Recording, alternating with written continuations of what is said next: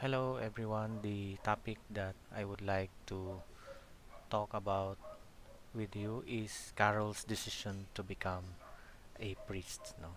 So this is in the midst of the occupation of the Germans in Poland, and after knowing about the struggles he experienced in college, and this at this point let's talk about his decision to become priest. For my introduction, Karol Wojtyla had been involved in the church his whole life. No, it was until it was not until 1942 that he began seminary training. So let's find out how difficult the seminary training of Saint John Paul II. So when the war ended, he returned to school at Hagilionian University to study theology and eventually becoming an ordained priest in 1946. At this point, we will ask what what made Karol decide to become priest. No? Knowing him, he has a promising career to become an actor, but because he is actively involved in theater, even underground, even if it's not allowed, but they still continue to do these things. No? So, what made him decide to become priest? So here is uh, the answer. No, some of Carol's friends have said to us that said to those who asked about Carol that they felt that this wrenching blow of his father's death was decisive and that it led ultimately to his decision to become a priest. So in other words, it was the death of his father that really became the turning point of his life, no, that made him decide to become priest. No, it was almost as if the smell of death was ammonia to him. No, it awakened him, it helped convert him. No, it sharpened his focus, it gave him his vocation, it also freed him, as Maria Kidrinska said to Sok. No, the fact that he was alone with his parents, without his parents, it was as if it was his destiny. So for Karol himself affirmed that his father's death was a turning point in his life, after which he became aware of his true path. No? So according to him, he might be God must have prepared him for his life in the priesthood. Now, when was Karol entered the clandestine seminary? So when we speak of clandestine, meaning secret, in secret, underground. No, so somehow it's quite illegal during that time, but because they are not allowed by the Germans to operate in the seminary. So uh, we know that Karol, his father died in 1941. So a year after, it was November, in one of his confessions, he confided to Father Casimir Figlevitz that he had decided to become a priest. No? And so this confessor brought Karol to the Archbishop, and there they talk about the decision of Karol to become priest. No, so that was what happened. So for 2 years, while still working at the chemical factory, he attended illegal seminary classes run by Krakow's Cardinal Archbishop Prince Adam Sapieha. No, after narrowly escaping a Nazi roundup of able-bodied men and boys in 1944. So Wojtyla spent the rest of the war in the Archbishop's palace disguised as a cleric. So because during this time we know already that are really a lot of priests were killed. No, there was even an incident that a seminarian was killed because he was found out that he was a seminarian. No, so it is really their life was really at stake and very dangerous. No, so that was what happened. No, uh, in this time, no, most of the students in this wartime underground seminary had been living in various safe houses in the countryside and traveling to secret locations for theology classes. No, so Carol, di lang magpahalata nga na day nag-eskwela na day siya, no, nagtrabaho gyapon siya, no, sa Solvay plant. No, it's even became for him a true seminary because his decisions are all really being purified. No, his decision to become priest. No, and Archbishop Sapia decided that all of his seminarians would be to stay in his residence because it is much safer in his place. No, so until the Germans troops uh, already surrender went back to their own country. No, so the end of World War II. What are the influences of his decision? Here I enumerated a few, but very important.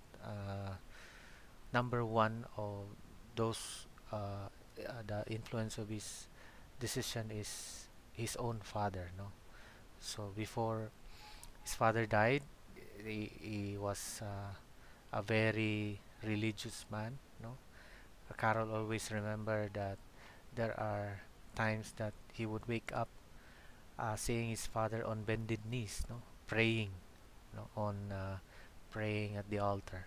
Another uh, person that helped him develop his spirituality and ultimately lead his decision to become priest is none other than Father Casimir Figlievix. No, so he was the confessor of Carol and also the one who somehow plant the seed of vocation. But we cannot also deny the fact that during his high school days, it was also Father Edward Zacher who also his catechist, no, and also help him plant the seed of vocation. And next is John Terenovsky. No?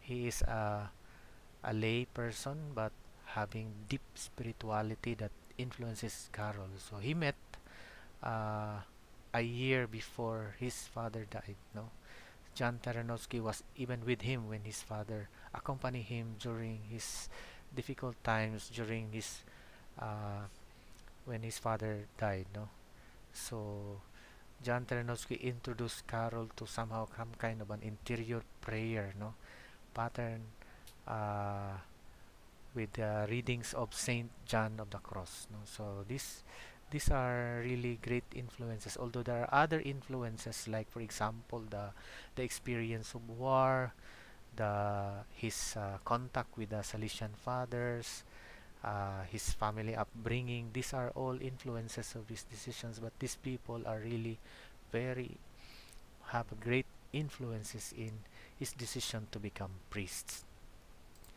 So when was his ordination happen? He was ordained on November 1, that was All Saints Day, no? November 1, 1946, just as the communist regime replaced the Germans at the end of the war. So they have somehow uh, experienced some kind of uh, not really that full freedom, but when the Germans were replaced by uh, the communists, no, the at that time the USSR, no, so that was the time that Karol was ordained priest. Now, a week after his ordination, Karol was sent to Rome by the Archbishop of Krakow, Archbishop Stefan Adam Sapieha, to study in Rome for his doctorate in theology. No? And while he was abroad, he really wanted to go back to Poland because during this time, one of his very much close friend, John Taranowski, that he really influenced him, was really in great ill. No, so unfortunately, this person died, and Carol was not really able to visit him during his wake because he was studying. He was further studies in Rome. So, and he was asked to just serve during his vacations in the to the Polish citizens living in Belgium, living in France, living in Holland. So he was here studying in Rome for 2 years, no? And then able to acquire the doctor in theology. So what was his first assignment as priest? No? In 1948, when he returned to Poland from his studies in Rome, the young Karol, the young priest, was assigned to the rural village of Nigovic for a year before returning to Krakow. No? In Krakow, he was vicar of various parishes. No? So he was a vicar priest, meaning assistant to the parish priest, no? As well as chaplain to university students. So this period lasted until 1951 when he again took up his studies in philosophy and theology. Okay, so for our reflection, we place there we have to allow God to take course of your life. No, allow God to take course of our life because uh, it is a great opportunity that we will be able to have a closer relationship with God, guided by a spiritual director. No? So I hope that you will be able to find one that will really influence, deepen your own spirituality. So that's all for my discussion. If you have questions or clarifications, feel free to message me. Thank you for listening.